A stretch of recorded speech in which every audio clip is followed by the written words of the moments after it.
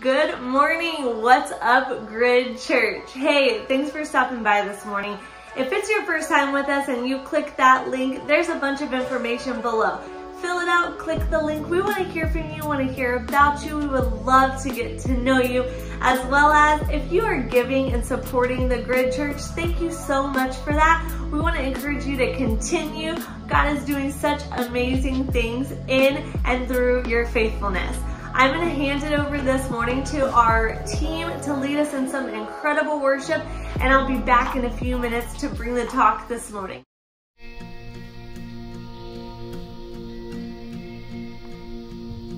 You unravel me with the melody. You surround me with the song of deliverance from my enemies, till all my fears are gone. I'm no longer a slave to fear. I am a child of God. I'm no longer a slave to fear. I am a child of God.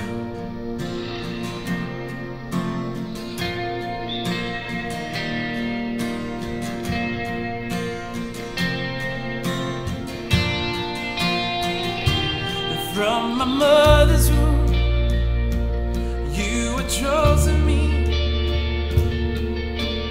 Love has called my name, and I've been born again into your family. Your blood flows through my veins. I'm no longer a slave to fear. I am a child of God. I'm no longer a slave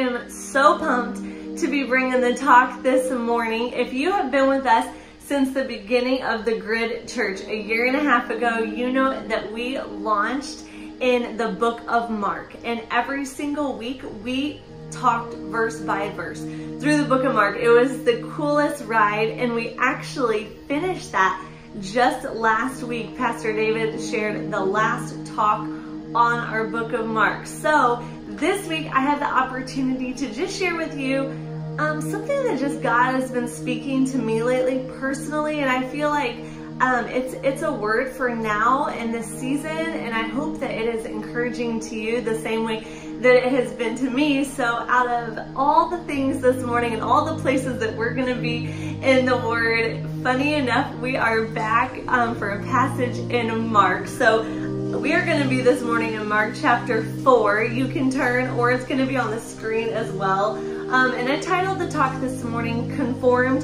Through the Storm. Conformed through the storm. So we're going to pick it up Mark 4 verse 35, and we're going to read to verse 41. Join along with me again. It'll be on the screen below as well. On that day when evening came, he said to them, "Let us go across to the other side." And leaving the crowd, they took him with them in the boat, just as he was. And other boats were with. And a great windstorm arose, and the winds were breaking into the boat so that the boat was already filling. But he was in the stern, asleep on a cushion. And they woke him and said to him, "Teacher, do you not care that we are perishing?" And he awoke and rebuked the wind and said to the sea, "Peace, be still." And the wind ceased, and there was a great calm. And he said to them, "Why are you so afraid? Have you still no faith?" And they were filled with great fear and said to one another, "Who then is this, that even the wind and the sea obey him?" You know, we've all heard that phrase, the calm before the storm, right? I actually grew up in Florida, and so being a Florida girl, I was very accustomed to hurricanes. And I have a vivid memory of actually, I think I was probably like 10, and I believe it was Hurricane Andrew was coming through, and we boarded up all the windows of our home, and we actually, my whole little family, we slept inside this, I don't know, it's like a storage closet, and we pulled like a little TV antenna in there. We had these canned goods and water stacked up like as high as we were, and I just thought it was literally the greatest thing ever. Like, it was so fun to me. Then later in life, I moved to the Midwest, and I experienced my first tornadoes, and those were not as fun. I don't know if there's any storm lovers out there, but my husband David is a real big fan, and he is that person that, you know, I get the alert like tornado watch or warning, you know, whatever, and I like want to huddle everyone, and he's that person that as soon as that storm alert, he's like out on the front porch, like viewing it or waiting for it, you know, that calm before the storm. He just loves it. And so that idea, the calm before the storm, this morning I want us to reflect on something a little bit different. I want us to talk about the idea of calm within the storm. Calm before the storm. Again, we talk about that a lot. It's very common, but calm within the storm. What does that mean? I think that all of us probably have that desire within us to remain calm in stressful situations, right? I mean, no one wants to say like, yeah, I panicked or I freaked out. I mean, you know, we'd much rather tell the story, yeah, and I was calm and collected and have it all together. It's funny, I like to think of myself as that, and I think it's hilarious because in most situations I'm probably not that, but in those situations that matter, thank goodness, specifically when it comes to my kids, I just have the ability, and I'm sure like a lot of moms out there, that when it's something with your kid, an emergency situation, you can leave the emotion out of it. You can jump into action and just in that moment be calm for them and do exactly the steps that you need to do. And then once the situation's under control, then you can lose it and melt down. At least that's what I do. Once it's all done, then I can collapse. But that ability to just remain steady in life's situations. And as I was thinking about this week, I was just thinking of that idea that really that's just so much easier said than done, right? And I think that this is one of my favorite passages because it's such a real life story of the disciples and a very real storm to them. I mean, a very frightening situation to them and their very human reaction to it, right? We see their very human response, but then what I love even more in this passage is that it just illustrates for us the kind of God we have, right? The kind of God we have, and it really shows us what we can expect of him. Not if we go through storms in this life, but simply when we go through storms, because they're inevitable, right? Storms are a part of life. And I feel like this story just really shows us who our God is in the midst of those storms. As I was reflecting this week and as God was speaking, I was just challenged with this thought, you know, relief from the storm is not the best thing that can happen to us. Relief from the storm is not the best thing that can happen to us. The best thing that can happen in the midst of the storm is for you, for I, to be conformed into the image of Jesus. That's the best thing that can happen, is that we would be conformed into the image of our Savior. I know that when storms come, the enemy is right there and he lies to us and he causes us to feel those feelings of defeat and make us feel anxious and afraid and insecure and hurt and lacking purpose and all those things. And those are very real, human, fleshly things that we experience and we go through. But I know and I believe, because I've experienced it in my life, that God can also use those storms and those seasons to grow our faith like possibly couldn't have happened without those storms, to draw us closer to himself in a way that maybe we wouldn't have reached out if it weren't for that storm. We wouldn't have cried out to God in that desperation if it weren't for that storm. So I know that God can use those moments in our life to shape us and mold us more into who he wants us to be. I want us to think about this thought this morning. Jesus can calm the storm in your life.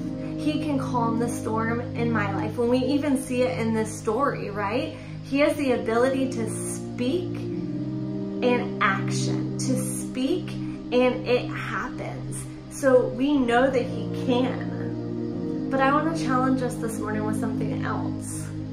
Even if he does not. Even right now, if you find yourself in a storm, in a season, and you're crying out to him, and he has not calmed that storm in your life, I want to challenge you this morning that you can trust that you're not alone in the storm. That you can trust that he will uphold you through the storm. That you can believe that he is going to transform you and conform you more into his image and who he created you to be. And more than anything this morning, you can know that he loves you. He has not forgotten about you. He sees you this morning and he loves you. And I want you to be encouraged this morning by 2 Corinthians chapter 4, verses 16 and 17. It says, "So we do not lose heart. Though our outer self is wasting away, our inner self is being renewed day by day.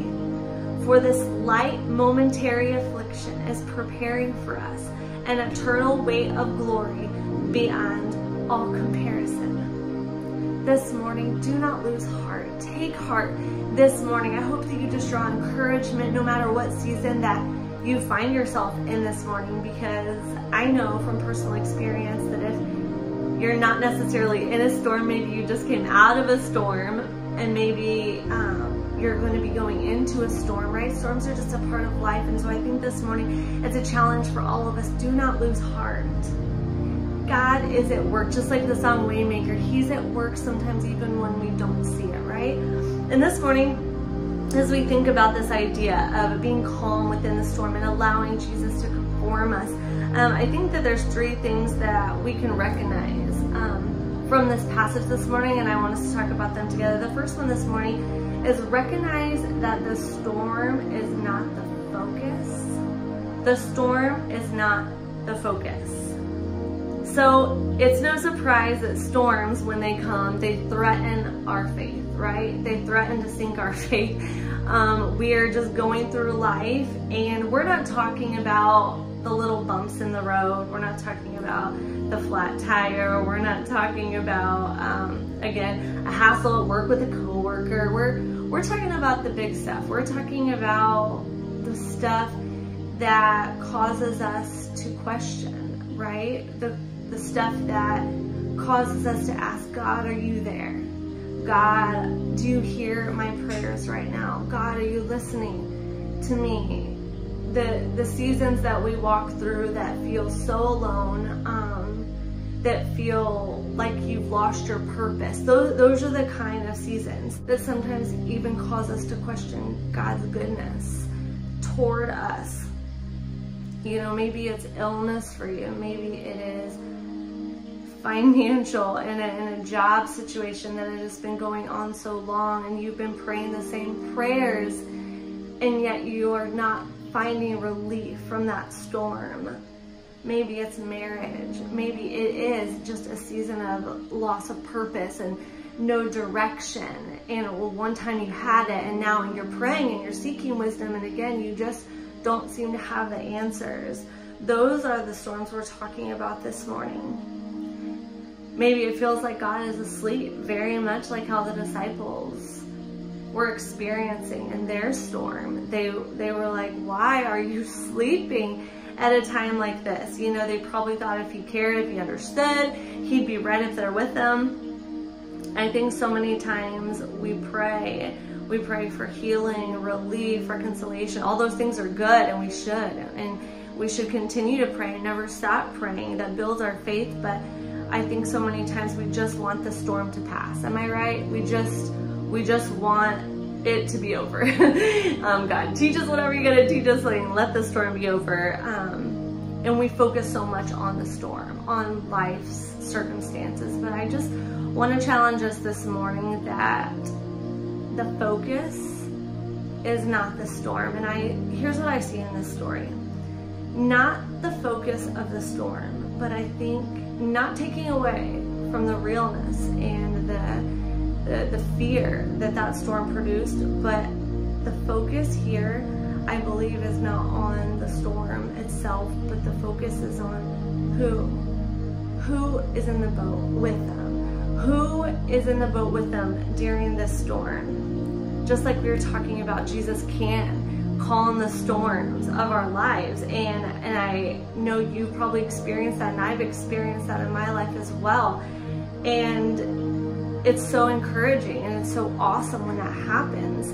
But then those other seasons where we're like, okay, God, we know you've done it before, we know you're faithful, but why aren't you doing it again? I just want to remind us this morning that Jesus didn't come to calm all the storms of our life. That wasn't his purpose in coming. His purpose in coming was to save souls. He didn't come to give us a comfortable life, even though that would be awesome. He came to defeat death. He came to bring life. He came to free people. And you know what? He didn't promise us a life free of trouble. In fact, here's your encouragement this morning, the opposite. In John 16, verse 33, Jesus says, I have told you these things so that in me you may have peace. In this world you will have trouble. What? In this world you will have trouble, but take heart. There it is again. Take heart. I have overcome the world. Wow. He didn't promise that our life would be free of trouble. He didn't promise that he would calm every single storm. What he did promise is that in him we would have peace. He did promise that he would never leave us nor forsake us. He did promise that he has already overcome and that we can take heart and we can trust him this morning. So wherever you find yourself this morning, he is going before you and he is with you. Take heart this morning. You might be saying, what about the scripture about casting our cares on God and him caring for us? And I want us to look at that verse this morning too, because I was thinking about that this week as well. That's found in 1 Peter chapter 5, verses 6 and 7. Let's read it. Humble yourselves therefore under the mighty hand of God, so that at the proper time he may exalt you, casting all your anxieties on him because he cares for you. Okay, so if you're like me, we talk a lot about the casting our anxieties on him part of that verse, right? Have you not heard that a lot? I have. Cast all your cares on him, he cares for you, and that is true. That is in scripture and that is true. But how much do we hear about the first part of that verse, right? It says, humble yourselves under the mighty hand of God. What does that even mean? Because the two are linked here. It's literally one sentence. Humble yourselves under the mighty hand of God, so that at the proper time he may exalt you, casting all your anxieties on him. It's one sentence, it's connected. This idea of casting our cares on him isn't just this idea of just trying to avoid all of life's unpleasant circumstances, but rather it's a submission. It's a submission to whatever circumstances and seasons we find in our life, whatever, if we're following the Lord, whatever season he has us in. It's a submission of that. It's a surrender of that. Humble yourselves therefore under the mighty hand of God. Are you willing this morning to lay down your life, to surrender it? And all that that means, to lay down your rights, to lay down, again, your desires, and to say, God, I am yours. Have your way with me. Have your way in me. Have your way through me. You don't know what God wants to do through you and this storm. You don't know how he wants to use it for his glory. So this morning, I want us to be challenged to lay down our life as a submission and as a surrender to him.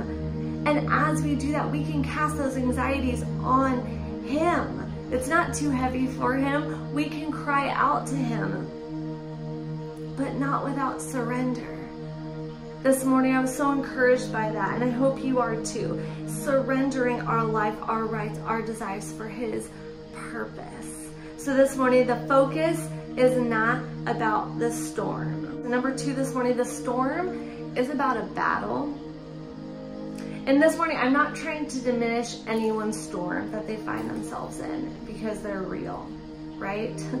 They are real. I have been through them. I've walked through them. I know every single person watching right now has or is in one. They are real. Nor would I suggest that you cannot cry out to God in the midst of those times and tell him all those things.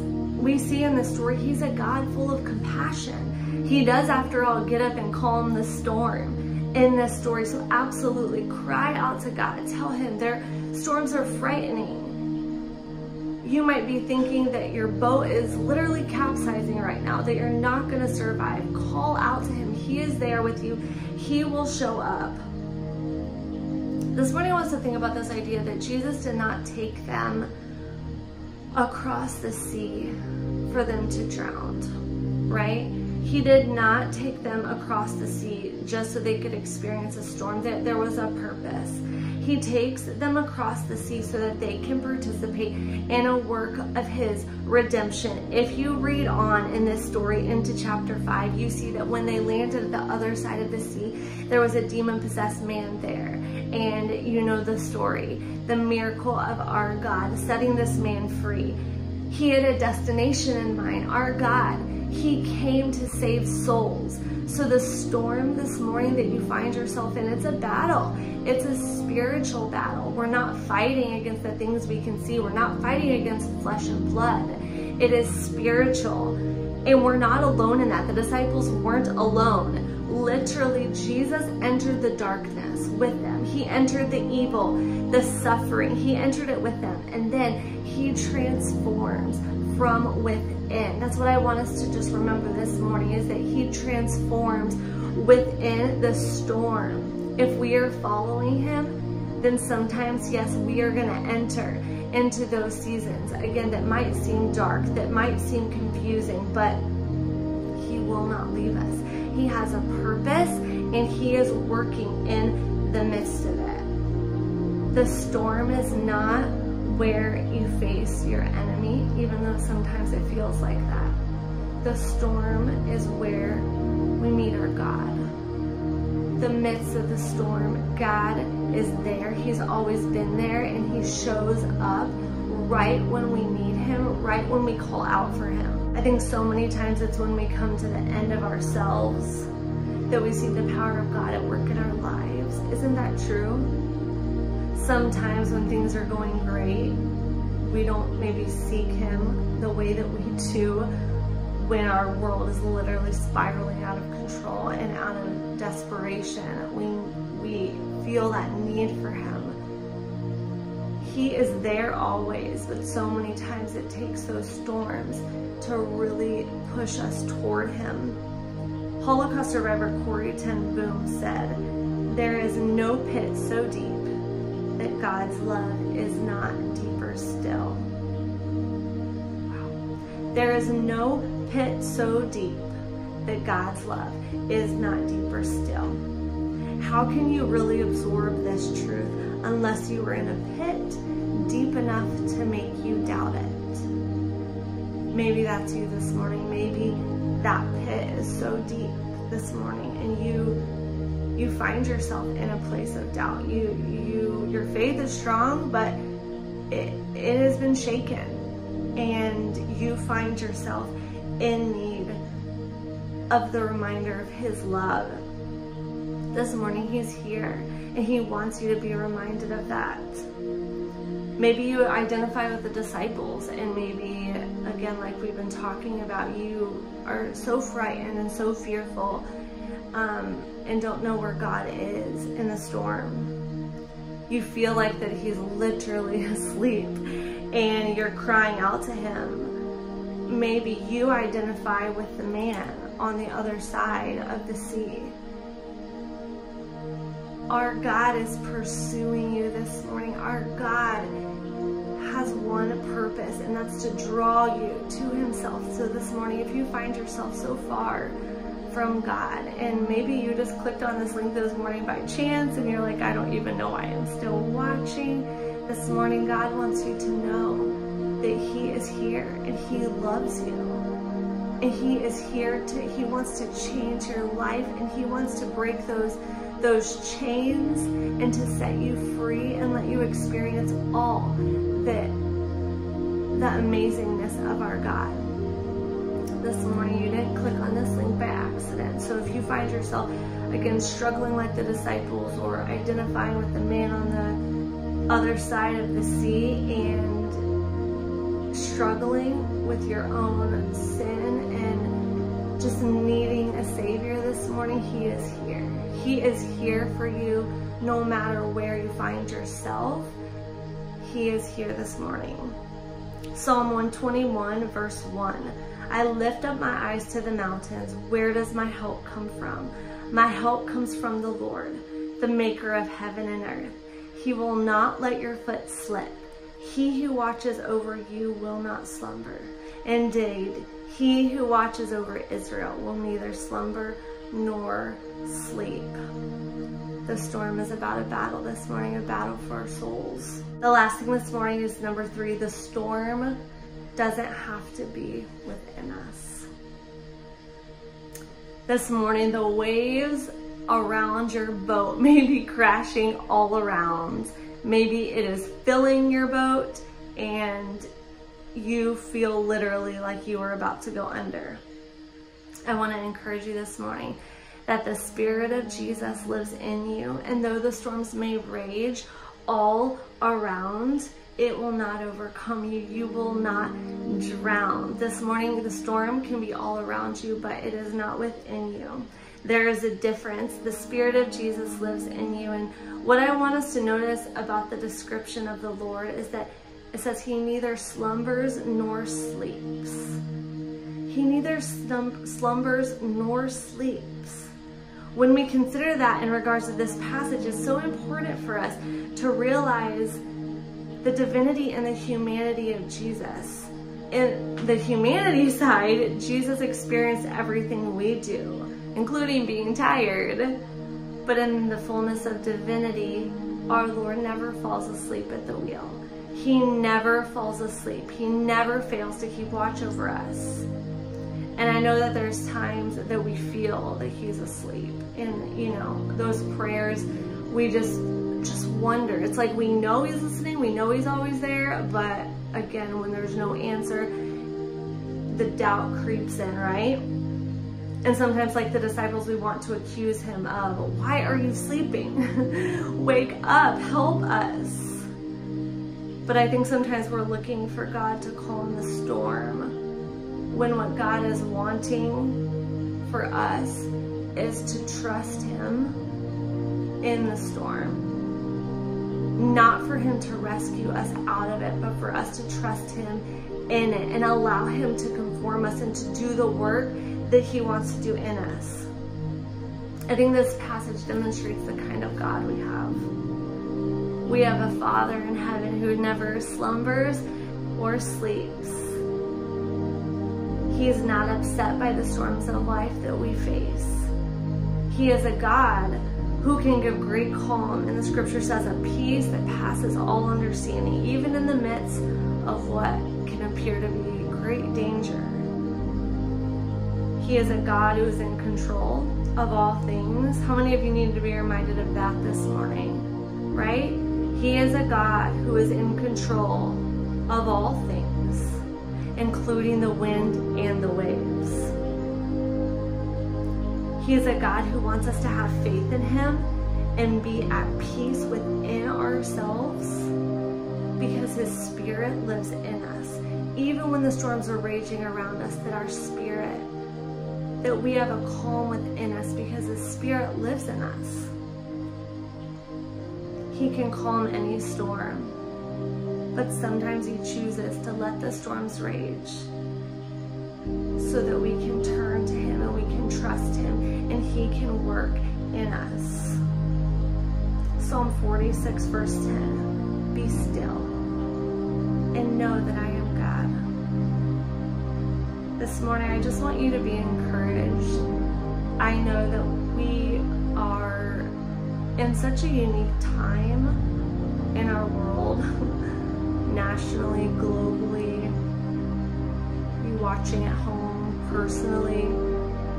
And this morning, I want you to be reminded that in the chaos, that in the confusion, in the uncertainty, that our God says to be still. He's not sleeping, he's watching, he's with us. This morning, he loves you so much, and he's here this morning for you. And my prayer this morning is just that when those storms come, and again, maybe that is right now in your life, this morning, that in the midst of them, that we would just learn to simply be still and to know, not just know here, but know here that our God is God and that he's in control. Would you pray with me this morning? God, we thank you, Father, for your word. God, we thank you for your promises. God, we thank you that when our boat is rocking out of control and the waves and the storm is all around us, Father, that you can always be found right in the midst with us. God, and this morning I just pray for every single person watching, and I just pray, God, that no matter where they find themselves, God, in the seasons of life, Father, that this morning they would be reminded of your love. God, they would be reminded of your plan for them. And maybe you are out there this morning and something I said this morning resonated with you. Something I said this morning tugged on your heart, and that wasn't me, and that wasn't any word that I spoke, but that was the Holy Spirit, and that was our God. And that feeling, that's him speaking to you right now because he loves you so much. And so this morning, if you want to ask him to be the Lord of your life, I would love to lead you in that prayer this morning. I'm going to pray it, and you can pray it right where you're at home. There's nothing special about specific words, but the Bible says that if you confess with your mouth that Jesus is Lord and believe it in your heart that you are saved, and that's what we're going to do this morning. Dear God, we thank you for your love. I thank you for your sacrifice for us. This morning we come to you just as we are. And we acknowledge that we are in a need of a Savior. I ask that you would come in my heart. I ask that you would cleanse me from all of my sin. God, I acknowledge my need for you. I am nothing without you.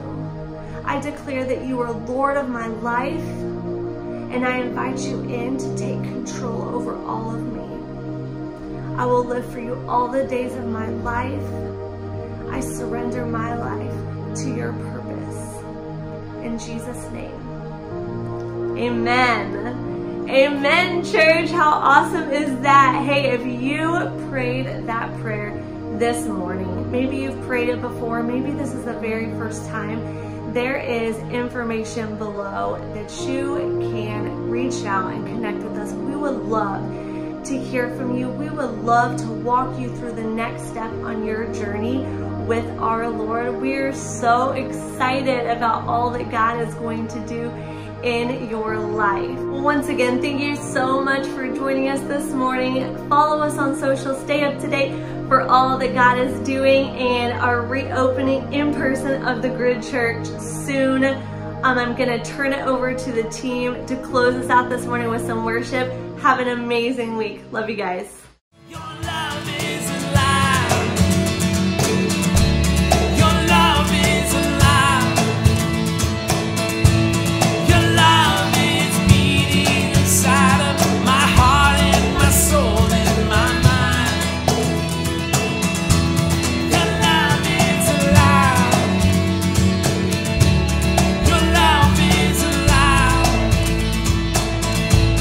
Your love is leading me into the way and the truth and the light. Oh yes, just worship Him. We're filled with glory. Your love is alive. Your love is alive. Your love is alive. Your love is alive. Your love is beating inside of my heart and my soul and my mind. Your love is alive. Your love is alive. Your love is leading me into the way and the truth and the light.